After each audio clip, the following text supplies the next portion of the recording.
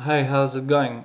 Today I would like to show you another Python method. Now we are going to look at the format map string method.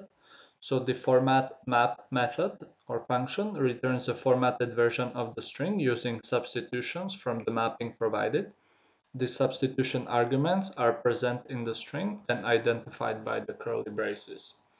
Now this method is very similar to the format method with unpacking the dictionary, and the only difference is that the format method copies the dictionary, whereas the format map method doesn't and uses a dictionary during the method call.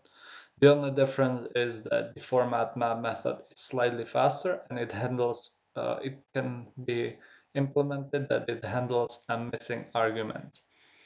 Now this is how the syntax looks like, and the method takes a one parameter, which is a dictionary, which contains the mappings. Now the method returns a formatted string with the value passed as parameter in the placeholder position. Okay, so let's look at some examples.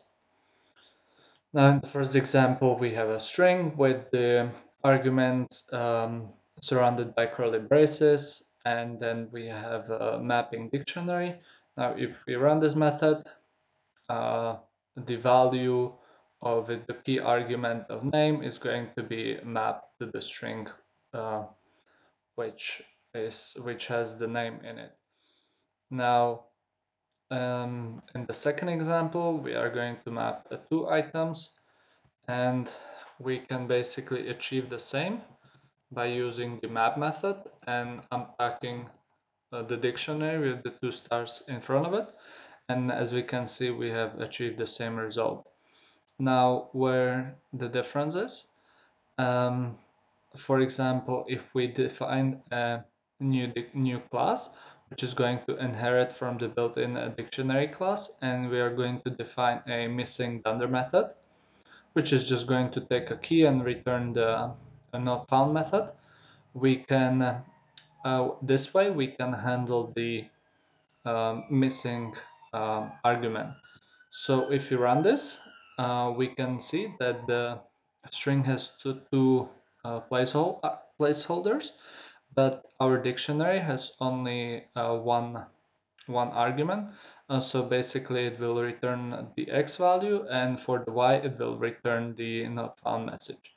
Now, just for the proof of concept, I'm going to show you that the format method would return a keyword error in this case.